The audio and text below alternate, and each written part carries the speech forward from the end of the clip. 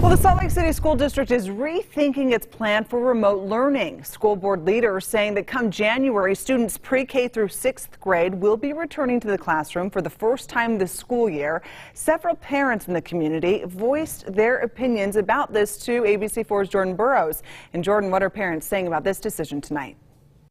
Every parent wants what's best for their child. It's not an easy choice to decide what to do with your child's education, let alone during a global pandemic. And here in Utah, the COVID numbers are consistently getting worse. I talked to parents who want options, who want to stay remote, and who want to go back to the classroom. I also took their questions straight to the school board. Here's the culmination of school stress and sacrifice. We just can't do it anymore. We want the option like every other district. Doing homeschooling is super duper tough. We feel very strongly about a choice. Voicing frustrations. To say we haven't been heard is a massive understatement. Parents say the stress and sacrifice are sinking them. We don't have choice. The Salt Lake City School District made the choice November 17th to send a pre-K through 6th graders back to school in phases come the end of January.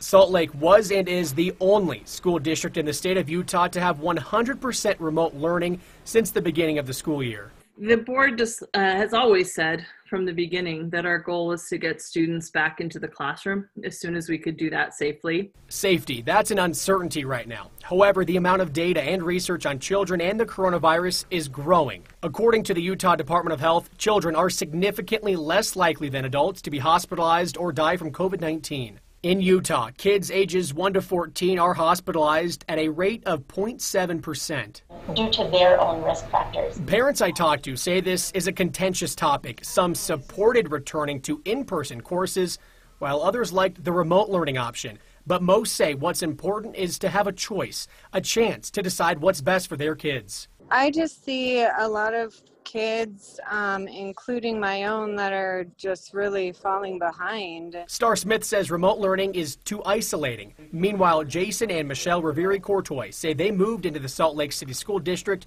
because it has stayed with online learning. We made this decision. It was a struggle for us, and but we're really happy with it. The Riveri-Courtois say having the choice stretches teachers too thin. Education is important. Karen Knight, a licensed clinical social worker with Intermountain Healthcare, says jumping back and forth between the two options is not healthy for kids either.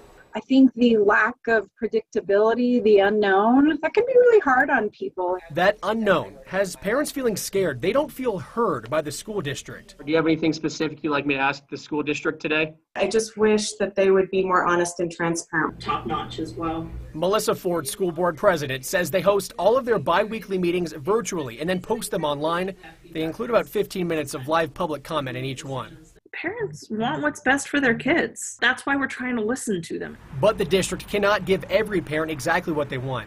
I think you got to adjust your expectations and your standards. Again, we're all in this together and nobody's doing this perfectly. And nobody is doing this alone. It may be kind of a not black or white, one or the other. While they may never agree on what is right, the school board, the parents, the teachers, and the students are all weighing the same pros and cons, facing the same impossible decisions and trying to do their best. Parents are going to be emotionally connected to that. It's been hard, I think, on everyone. And as unpleasant as it is to think about this is a pandemic. There are going to be unfair outcomes that are not right and not good. And those of us who can do more to help others should be doing that.